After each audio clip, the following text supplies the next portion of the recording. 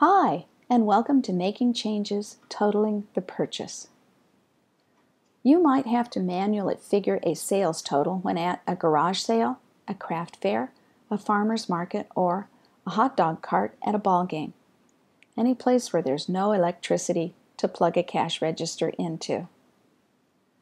Totaling the sale covers manually calculating the subtotal of the items purchased, manually calculating the tax, manually calculating the total amount due, and all without a cash register.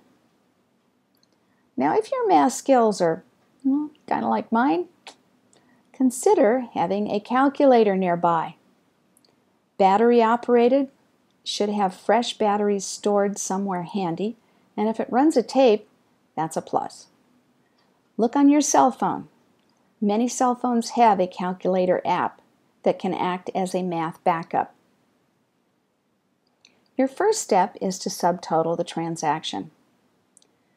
Devil's in the details when it comes to math, so list your purchases in the left-hand column and the price goes in the same row in the right-hand column. After you've got those set up, underscore the final item's price. The subtotal is the sum of the prices of each item purchased, in this case, $36. Figuring tax. You don't have to charge your customers tax on their purchases, but since you will pay the tax out of gross receipts, heavy fines and/or jail time being just no fun, without the tax, you're giving them a discount equal to sales tax. So, it's good to know the tax rate in your sales area. A couple of ways to find this out are a tax table. The tax rate for this county is printed at the top of the table. A county's website may also be a good resource.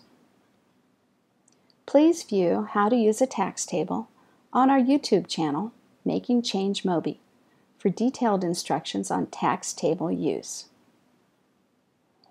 Sometimes the tax rate is printed in the lower left-hand column of a sales receipt from the area.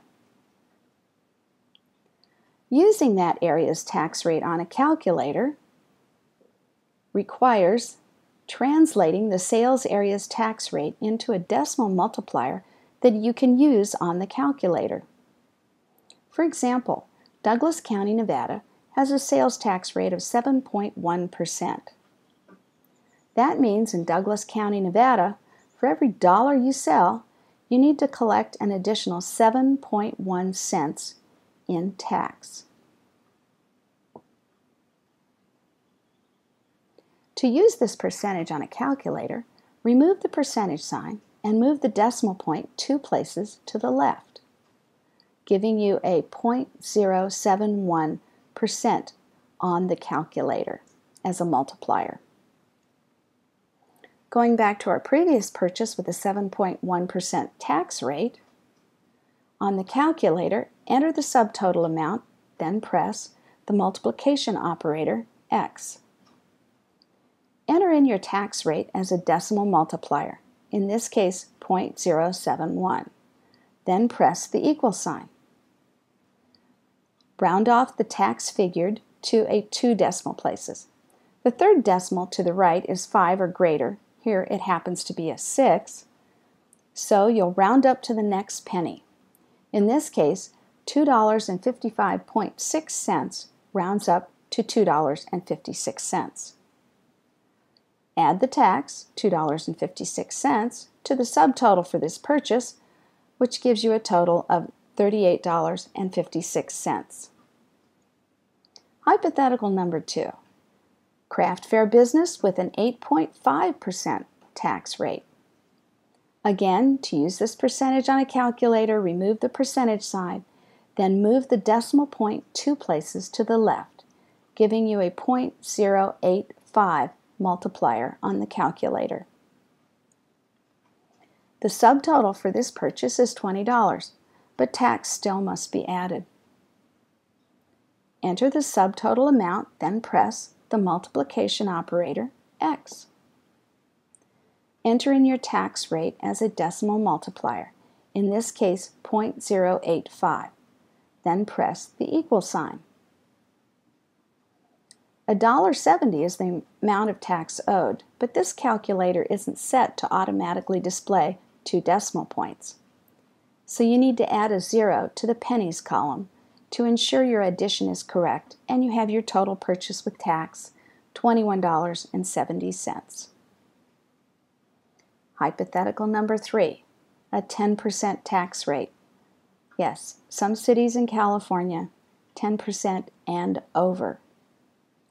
So here we have a subtotal of $40.97, but the 10% tax still must be added. Now you can pull a calculator out for a 10% sales tax rate, or just move the subtotal's decimal place one number to the left. Then round up to the nearest penny. In this case, $4.09.7 rounds up to $4.10.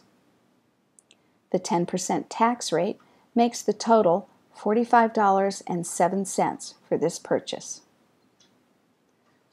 So, here you have learned to manually calculate the subtotal of the items purchased, to manually calculate the tax, to manually calculate the total amount due, and all without a cash register. Now go to www.makingchange.mobi and complete the quiz on totaling the purchase to show your depth of knowledge. Thanks for the help of RenoWaterBeads.com, Reno, Nevada. Please send comments, suggestions, or new topic ideas to info@makingchange.mobi. Thanks for viewing Totaling the Purchase, and best of luck to you out there.